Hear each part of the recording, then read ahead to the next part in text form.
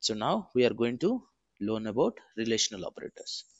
So relational operators is this many. The end result is either true or false.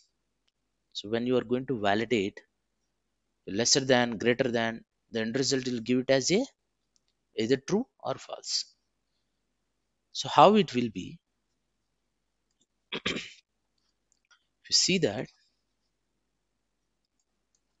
let's take A is equal to 10, B is equal to 20. So if you are going to verify if A is bigger than B or not, how you can do? You can verify it like if A is bigger than B, so the result will be no, it not be bigger than, it will be a false. Similarly, A lesser than B, so the result is true. Okay, so this kind of operations if you are going to perform, you can do by using these operators, the relational operators. So let's write the program for that. How you can do? New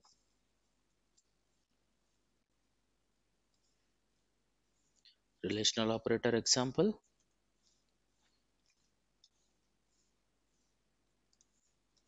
Here public static void main.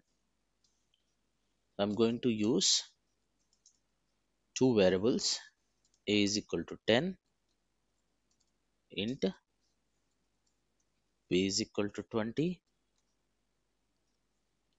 system.out.println A is lesser than B. Okay, so you can add some text before that. Okay, it will be easily understandable. When you see the result at the time, this will help you what the logic you wrote. Okay, so here you put it like this, it will work.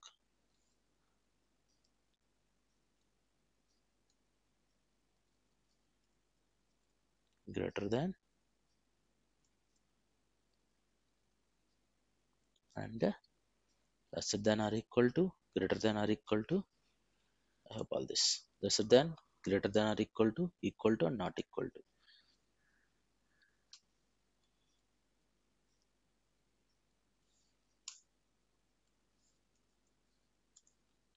Greater than or equal to and not equal to. I hope I covered all of them. Okay, one more is left.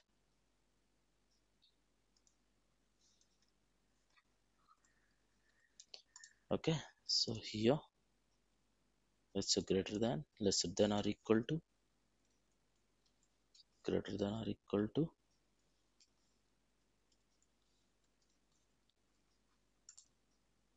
If you run this program, you can see the result as true or false likewise. So my result is 10, A value is 10, B value is 20. Here we are verifying it as these relational operators. The final output is coming it as this way. Okay, so when you are going to validate these kind of things, you can use these relational operators.